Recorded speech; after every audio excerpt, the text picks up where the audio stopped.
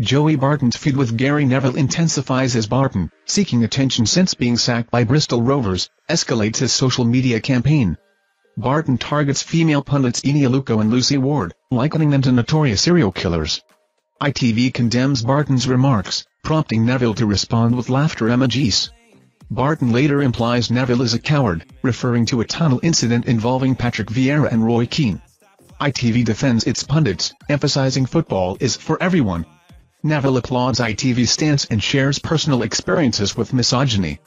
Barton warns Neville to stay quiet, threatening consequences. The ongoing dispute raises questions about online behavior and respect in sports media.